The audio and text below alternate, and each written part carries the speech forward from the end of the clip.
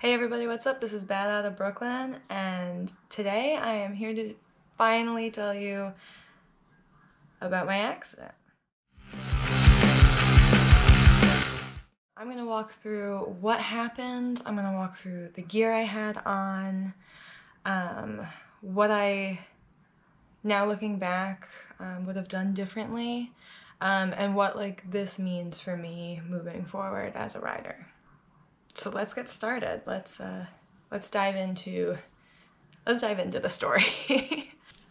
So I actually just finished filming my Carter review. It was a beautiful day.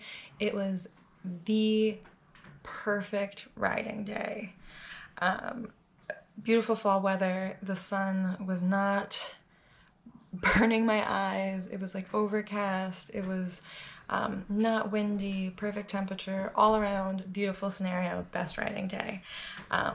Luis and I went to have lunch and we were having a great time, and then we decided to head home. So we were on Long Island, and on our way home we merged onto the Cross Island Parkway, and I don't know who the genius is that created these stupid on-ramps that share a lane with an exit ramp within a quarter-mile span. But whoever that genius is, thank you, because I think that is why this whole accident took place to begin with. So we were merging onto the Cross Island Parkway, heading back to the city. So we were actively accelerating to pick up speed to get onto the highway. I think some asshole they don't know they're an asshole, but some asshole multiple cars up realized, oh shit, I'm gonna miss my exit. And even though we have Google and all this stupid technology these days that can just reroute you probably off the next exit, they just decided they're gonna cut everyone off. And I think they forced themselves into this lane to make their exit, which caused a chain reaction of people slamming on their brakes, and the person in front of me stopped short. Now, I was not tailgating this person, I can promise you. Luis was there, he could vouch for me. Luis can argue that I'm actually maybe an overly cautious rider, since it's my first riding season and I'm so new to it. I'm really cautious, I don't really take risks. I gave space between myself and the car in front of me. But since they slammed on their brakes and I was actively accelerating to get on the highway, it closed that gap between us very quickly. I tried to stop, realized I was not going to be able to stop without hitting this car. So when I tried to maneuver, my brakes locked up. I didn't really have many options as to where I could go during this scenario either. If I would have went to the left, I would have went into actual highway speed traffic. I would have went into an active highway lane blindly. I personally didn't have the skill level to lane split or ride the line at this point in time, and even if I did, since everyone was stopping short, it would have been a risk, because there's no way of knowing if somebody would have shot out to the left to avoid the person in front of them anyway. And then to the right, there wasn't a shoulder. There was a guardrail, and there was a little bit of space between the car in front of me and the guardrail. So I saw my only option going to the right. So I tried to maneuver to the right. My front brakes locked up, forcing my handlebars to turn in this weird way. My bike went sideways, and it kicked me off the bike. So I was thrown off the bike onto the highway, and I don't remember what happened after I guess even started to get thrown off the bike. Because my last thoughts were, I'm dropping the bike. I felt the bike turn, and I felt the bike starting to fall back. So I thought, all right, I'm dropping the bike, I'm getting ready to slide. But as soon as I felt that, everything went black, and the only other image that I remember is a split-second view or visual in my head of like my hands stretched out in front of me, my legs stretched out in front of me, and the bike in the distance. Like I recognized like I was in the air, and then it went black again. So then this is where Luis comes in to fill in the story. Unfortunately, Luis had to watch everything, but thankfully he was there because he was able to help me. Thankfully, the cars behind us stopped. Oh my God, I could have been hit by a car. Yeah, Luis saw what happened. So he said I flew off the bike. I flew a couple feet. I landed on my right shoulder first, and my face hit the ground. And then I bounced back onto the back of my left hip, and the left side of my head whipped back, hit the ground, and then I bounced onto my stomach, and that's where I stopped. And I was knocked out face down on the road. I was out for a few moments because when Luis came to check on me, I wasn't responding. He said when I came to, I still don't have any memory of when I first came to. I was panicking, I was trying to get up, and I couldn't see. I was complaining that I couldn't see out of my left eye, and when I had memory coming to, it was when the fire department and the EMTs was already there. So I came to when they were putting a brace around my neck, and I remember saying, I can't see on my left eye, I can't see on my left eye, and there was a blurry, like a huge blurry streak with like a blob in the middle in my left eye, which apparently is very common for a concussion. So I'm fine. I was taken away in an ambulance. I had a CAT scan, I was treated for a concussion, and luckily all I suffered was a concussion and some bruises. So I was very lucky. I walked away with very, very, very minor injuries. And why is that? It's because I never ride unless I'm fully geared. So I want to go over the gear I was wearing and talk about how I think it helped me, talk about what I would like to change when I replace my gear, if anything, and how my bike was situated and how I think that helped me. So first thing first, I had a crash bar on my bike. I was hoping it saved my bike. Unfortunately, my bike was deemed totaled, so I lost my sweet Dahlia. It was not because of engine damage though. It's just because she was a Sportster.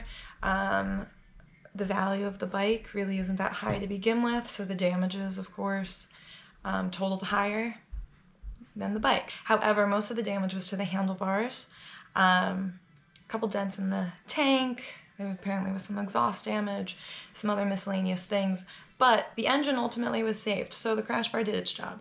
Other thing the crash bar did was keep the bike from sliding. I am so grateful that crash bar caught the bike and ultimately stopped it from hitting me, so I did not need to worry about getting hit by a 500+ pound motorcycle. So thankful for that.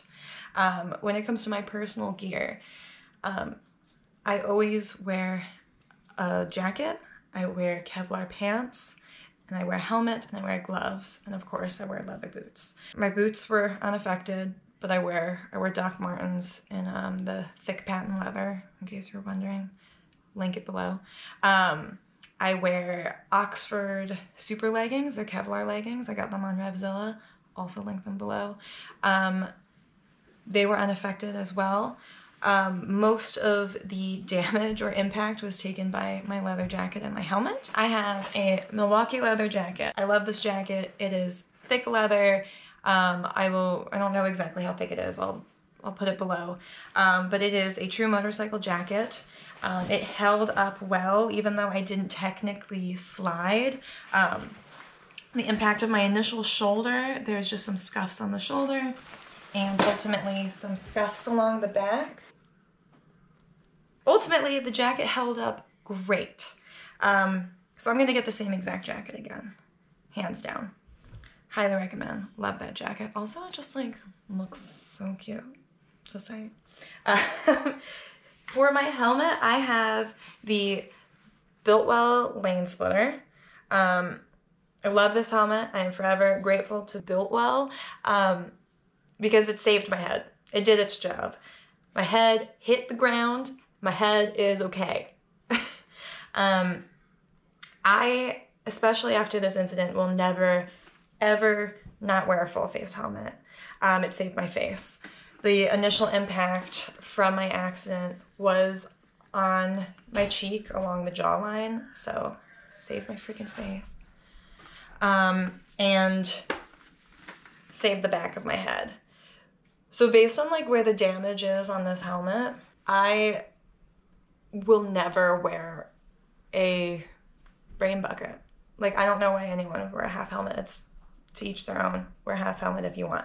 But all of the damage was at the base of my helmet. If I would have had a half helmet on, it would have hit the edge of the helmet, probably shifted it up on my head, and my dome would have been on the asphalt.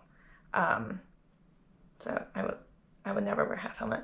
And I also love my face, so there's that. So full face helmet all the way. Thank you, Biltwell. However, I think with this incredible helmet, love this helmet, it is very much like a baseline helmet. I think with this incident, this accident that occurred, I'm going to take this opportunity to upgrade my helmet itself. And I think I'm going to go for a higher tier helmet, just because it was such an eye-opening experience for me. I want to invest in my brain. I want to invest in my head. I think it's pretty important, so that's what I'm going to do. Okay, what I would have done differently, if there is anything at all. I honestly feel there really isn't too much more that I personally could have done differently at my current skill level as a rider on that bike, my 2012 Iron 883. Looking back, probably would have tried to ride the line to the left. However, that would have been a risky move, so I'm not really sure how that would have panned out for me, but it probably would have been the leap of faith that I would have gone for or tried if I would have had more confidence to accomplish that. I mean, again, I was giving them so much room, and to prove that I was giving them so much room, after I tried to stop, flew off the bike a couple feet. Oh, here's my dog. Oh, there she is. Hello. Hi.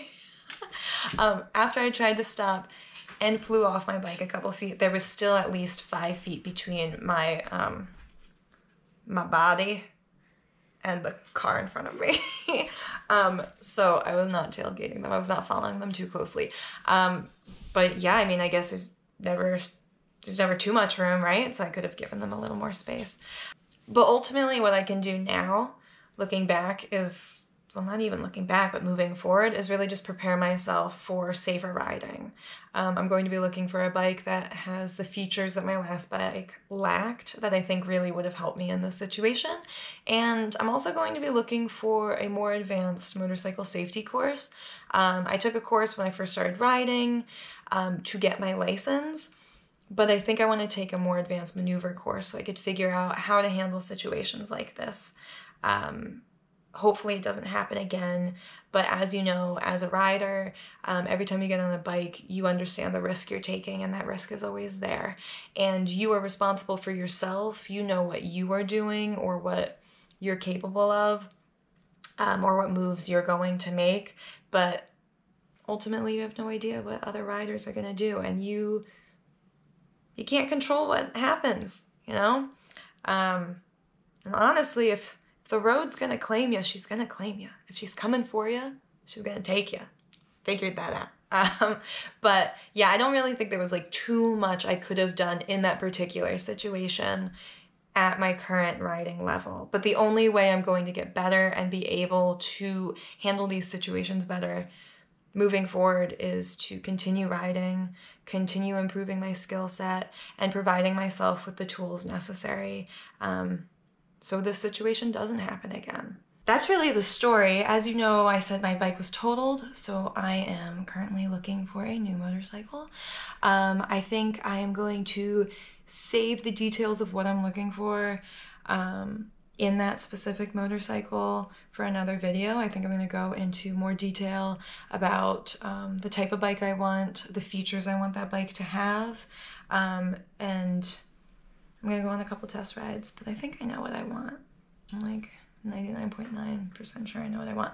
I think I'm also going to make another video discussing the new helmet I get. I know exactly what I'm gonna get. I'm pretty excited about it. I think I'm gonna make a review and talk about the fit and the features, and hopefully it'll help you on your helmet search as well. But that was my story. I am fine. I am going to get back on a motorcycle. I am so excited. I cannot wait to do so. I think it is terrifying that I lost like minutes of my life that I have zero memory of. However, I'm really grateful at the same time that I don't remember those moments, because I think that's a saving grace as to why I have no fear to get back on a motorcycle.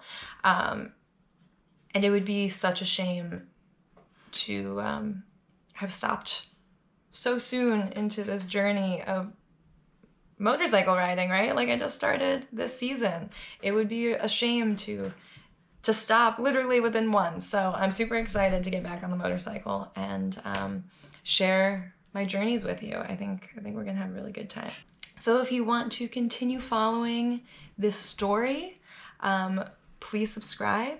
If you like this video, please like and comment below. Talk to me about the gear that you guys have, and any experiences, close calls. Oh my gosh, like, it's not like I would love to hear about them, but like, we gotta stick together. But yeah, thanks for tuning in. Until next time, raise hell. See ya.